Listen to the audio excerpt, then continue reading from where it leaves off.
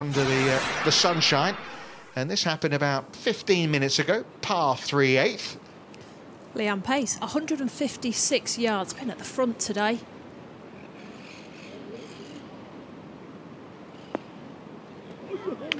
Well, that wasn't hard to work out how many shots she had there. What a hole-in-one for Leanne Pace. A birdie and a bogey in the early stages, so that took her to 2 under par, which is, or at the time, only 1 shot off the lead. She is the only former Spanish Open champion in the field, having won in 2013 at Club de Campo in Madrid. Yeah, no need for the putter, Leanne. Well, she got it all underway, really, didn't she? Won the first event of the season in South Africa, and now something to smile about in the final event in Spain.